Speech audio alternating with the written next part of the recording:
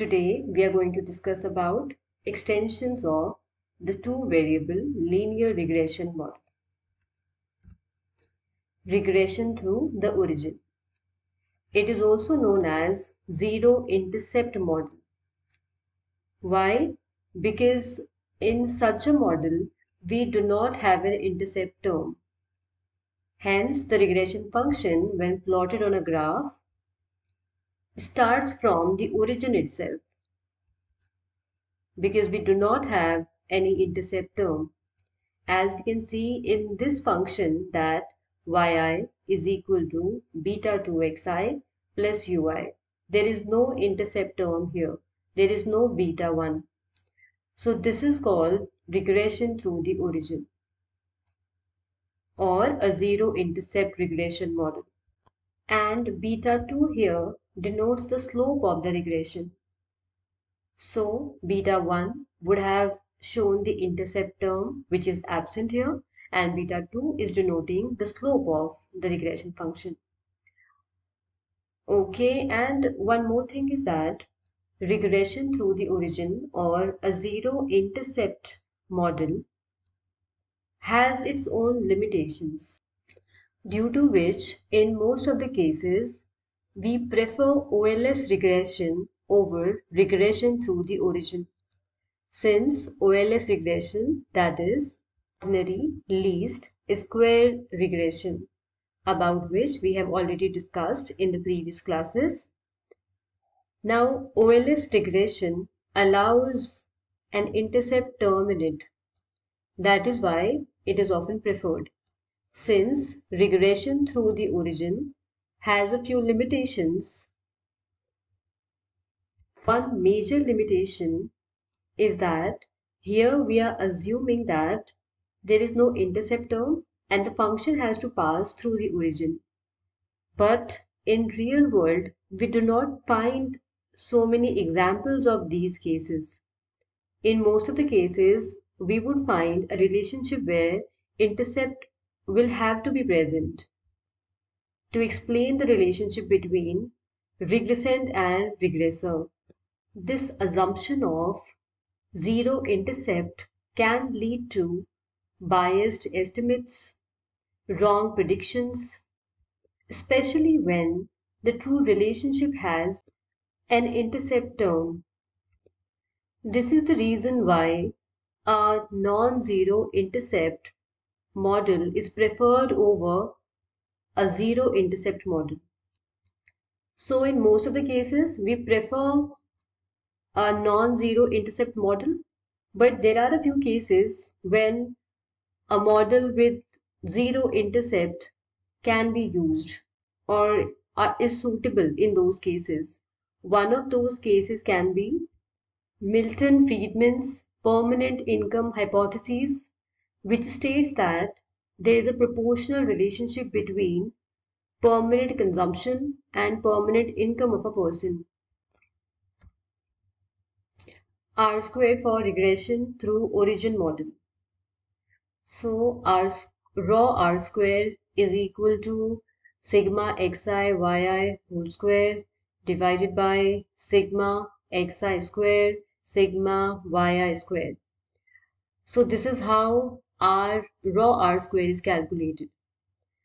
Now, in the regression models where there is no intercept present, we use raw R square instead of the conventional R square which we used in the case where intercept was present in the model. And we know that by R square we mean coefficient of determination. So in this case, in the case of regression through the origin model, we use raw R square. By raw R square, we mean that this R square is unadjusted. It is in its raw form. Whereas the R square that we used in the case where intercept was present, there that is adjusted. That is adjusted from mean. But this is in its raw form, and this is how it is calculated. So the difference between a model without an intercept term and with an intercept term could be, in the case of regression through origin model, we use rho r square, and in the case where intercept term is present, we use r square. The other difference is where intercept term is present in such a model, sigma ui hat is always equal to 0. It has to be 0. But that is not the case here. That is not the case in regression through origin model. Here, the value may or may not be equal to 0. In a few cases, it may even turn out to be a negative number. So all of this is possible in this case. So these are a few major differences between these two kinds of model. Okay, now our next topic is scaling and units of measurement. Before moving on to this topic, first of all, we need to think about a question, and that is if a researcher is collecting the data and the unit of measurement is billions of dollars, and there is another researcher, that researcher is collecting the data and the units he is using is millions of dollars. Now the question is, are the results of the regression going to be the same or not? Let's check. Here we can see that yi is equal to beta 1 hat plus beta 2 hat xi plus ui hat. Now this is yi star, that is equal to w1 y1, and xi star is equal to w2 xi, and from these two we have reached to this. Now yi star is equal to beta 1 star plus beta 2 star hat xi star plus ui star hat. So we have arrived at this. Now what do we see here is that w1 and w2 are scaling factors. These are used to scale the values. Now yi is rescaled to yi star and the value of xi has been rescaled to xi star. And for doing that, we have used the values w1 and w2. So if we assume that yi, the unit of yi, was taken in billions of dollars, and we need to convert it into millions of dollars. In that case, we are using w1 to scale it, and we are taking the value of w1 and w2 to be 1000. So when we are multiplying these values, we are able to rescale the value of yi and xi. Now in our example, the values of w1 and w2 are identical, that is 1000. But it may or may not be different in other cases. It may be different in other cases, depending on the situation. Okay, now let's have a look at the relationship between beta 2 hat and beta 2 star hat. So we can see here is that beta 2 star hat is equal to w1 upon w2 beta 2 hat. And we can also see the relationship between beta 1 hat and beta 1 star hat. So beta 1 star hat is equal to w1 beta 1 hat. So all these relationships can be seen here.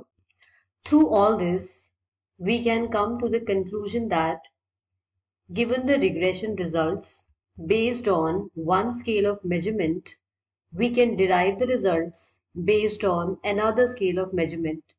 So this is possible.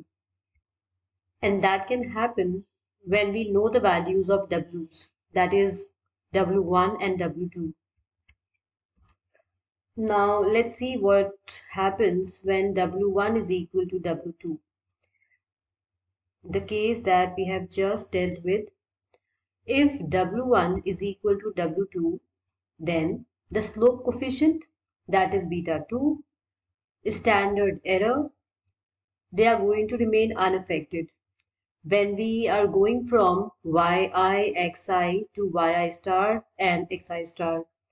So the slope coefficient and standard error in this case is going to remain unaffected. But the intercept term and its standard error are both multiplied by W1.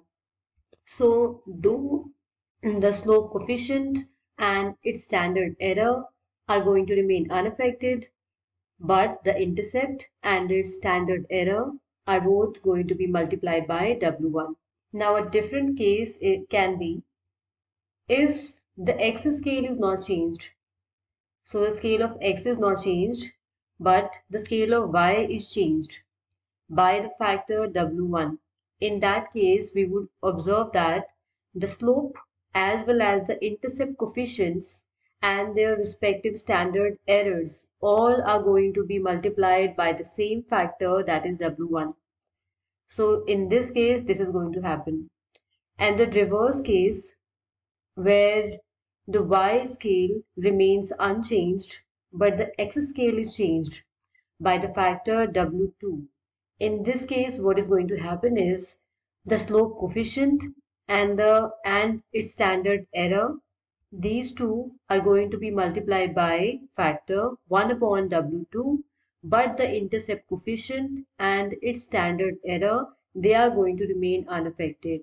So these three cases can be there. Coefficient beta 2.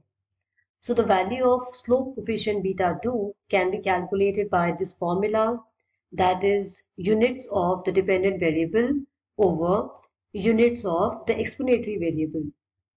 And beta 2 basically shows the rate of change. Regression on standardized variable.